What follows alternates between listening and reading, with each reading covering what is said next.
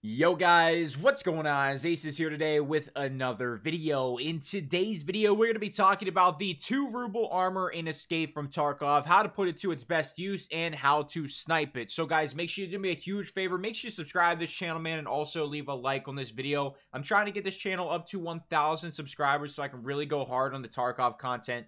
Tarkov content on my main channel, Acez-Gaming, with over 17,000 subscribers, used to do super well. However, that's a Call of Duty channel, and I want this to be my main Tarkov channel. So, mean the world to me if you could drop a sub. I have a lot of good information that I can tell you about Tarkov, whether that is market manipulation, making money in the market, making money on scav runs, or just general PMC stuff. It doesn't really matter, man. Tons of Tarkov content to go around. Make sure you hit that sub button. So, in today's video, we're talking about the 2 ruble ULE armor. And honestly, man, I wasn't sure if they still had this in the game, if it was fixed or not, but we are good to go. I just sniped this one for 2 rubles, and I kept it up on screen here so you can see 2 rubles right here, a 9 out of 80 ULE armor. And I'm going to tell you guys why this is such a huge armor, especially for people who are basically broke in this game. Me, I am not broke whatsoever. I have almost 18 million rubles. I just spent like 3 million this morning buying some more storage to try and clear up the stash a little bit. So 2 rubles to me isn't even a drop in the bucket. And you can get 2 rubles basically by selling any item in the game. No matter what it is,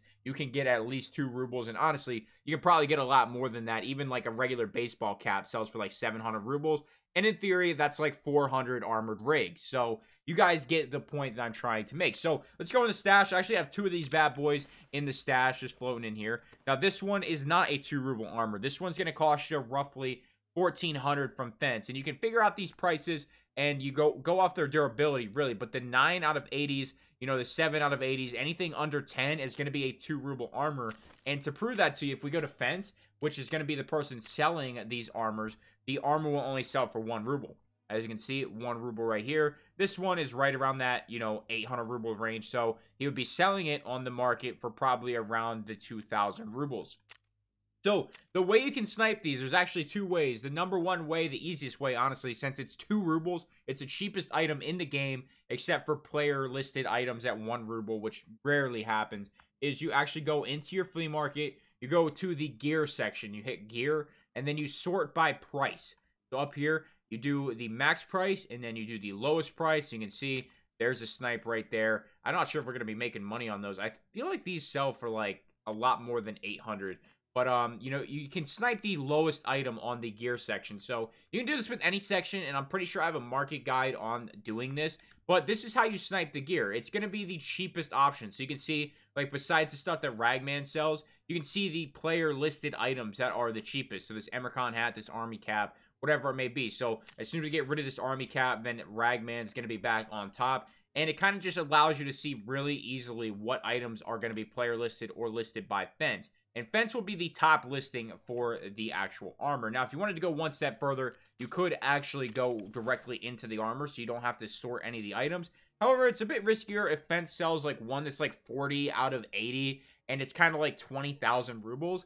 It's a lot easier to accidentally snipe those armors rather than just doing it the first way. So do whatever way you want, but it is super easy to get the 2 ruble armors. They come up a lot more than you might think. This is a cheaper armor, so people will just sell them to Fence after they use them up. It's very, very efficient, and it works super well when it comes to getting some free gear, essentially. So let's just go in the gear section one more time, and we will try and snipe one. You can honestly go and attack rigs as well and snipe some other rigs if you so desired, but I still feel this is the best way. That way, if anybody does list something for way too cheap, you can still snipe it.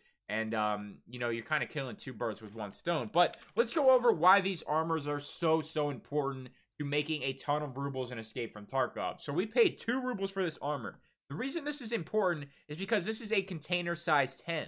This gives you 10 potential slots to make even more cash on any small run that you wanted to go into. Now, me personally, what I actually use these armors for is a Taz shotgun with flash rounds. It's the brand new Taz, not the old shitty Taz. So, for example, if we head in here, I'm sure I have some hidden in here somewhere. I definitely have to. But you grab the Taz shotgun, and you actually go ahead and get the flash rounds. This guy, the KS-23M. You run in there with barricade rounds and 1-star round, and you will go into factory. You get that 1 kill. You throw this armor on the ground, don't insure it. You can just buy another one for 2 rubles. You loot up the player, and then you just get out with all their gear, and that armor essentially might have saved your life from a bullet, or if you kill a scav with it, you know, you have 10 extra spaces here to work with. And it's just so much better doing this method. Even if you wanted to just go on like a loot run on interchange or something, this is still 10 spaces that you got for 2 rubles, which is huge.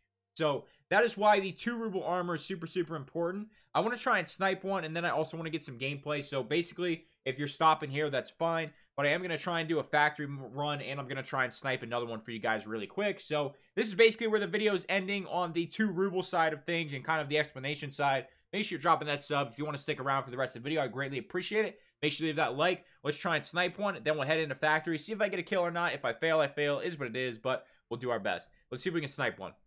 Alright guys, I could not manage to snipe another armor for 2 rubles within 10 minutes. I'm not going to do any more than that. I'm not going to sit here for an hour just trying to get 3 seconds worth of footage when I did have some at the beginning. So here is the loadouts I'm going to be doing. I'm going to go for 2 runs. If I go good on the first run, then awesome. If I fail both runs, I'll show you both failed attempts. Whatever it may be. As soon as we have a good run, we're done. I'm not going to do 2 raids. If the first one's great, if the second one's good, the first one's bad, I'll show you both. You guys get the drill, man. But we have our star round, our barricade rounds. We have our magazine out to load it. Obviously, we have our other armor here ready for a failed attempt if necessary. So we're going to go ahead and load the star rounds into the chamber, barricades into the magazines, load up the mags, and we are good to go. This is the kit. This is the loadout right here. Make sure you have a factory key. If you have a factory key, you are good to go. You don't have to do anything else. You go into factory like this, kill a scav, kill a player, get out. It's that simple. We're going to head in raids, try and get something done with a very cheap loadout. This total cost right here is roughly 50k per loadout, mainly only paying for the gun and the ammo. That's it. Armor's free, free slots. Let's head in there. Let's try and get some work done. Alright guys, we are loading in raid number 1. Haven't played Tarkov in a while, man. So I'm going to do my best here. Hopefully the guy doesn't spawn on our left there. If he does, we are screwed. The scav. Oh, he ducked under my shit. Load a couple more rounds in.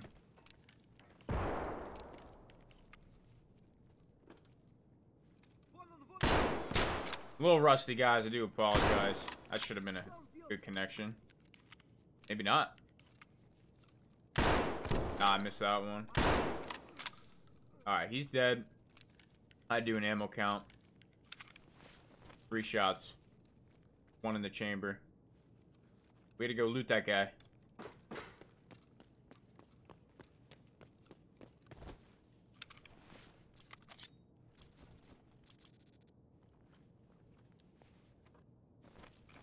Alright, and pretty much now we just leave.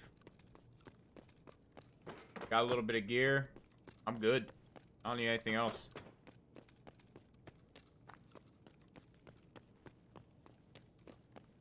Now, we didn't take any bullets there. Mosin for sure would have killed us. But essentially, you guys get the concept. You just do this over and over. You're basically getting a free extra bit of peace of mind, really. You're heading in with a decent kit. The KS-23 will get the job done. And you just basically go in, kill 1 player, kill 1 scav, whatever it may be, and you leave. It's that simple. The barricade rounds should be one-tapping anything up to armor class 4 if you get a dead center chest shot. I was missing shots there. I'm extremely rusty. I want to get back into Tarkov. That's why I'm starting to make content again. But hit count was 3. So we were hitting some arm shots and shit like that. 430 damage. But the barricade rounds, don't sleep on them. Trust me on that. I've one-tap multicam USEC armors before. And they're just a great round. So got out with a little bit of gear there. Obviously, we had on the Ulay, and probably we could have did all of that without the armor, but it's just kind of essentially, if you wanted to loot anything extra, if you got the office spawn, you could loot all the filing cabinets and have extra space for them. But you guys, if you don't know prices right now, this is about, I'd say, what are we looking at? About 100k worth of gear in a couple minutes. I mean, that's pretty decent. The Mosin selves for about 50,000. And the axe to the Jaeger should be about 50k last time I remember, unless the prices went down. Yeah, 56,000. So right there, we just made a solid 110,000 rubles just off doing something very simple. and with the intent of going in with a 2 ruble armor. Obviously, we invested 50K with the KS-23 and the ammunition, but at the end of the day, man, that's really nothing on the grand scheme of things if you can go in there and get super quick gear like that. So that is my guide video on the 2 ruble armor. If you guys enjoyed it, man, make sure you leave a like on it. If you have any questions or anything, feel free to leave them in the comments. I will answer them for you guys, but that's going to be it for me. Drop that sub, drop that like. That's all I got. Thank you so much for watching. I'm out.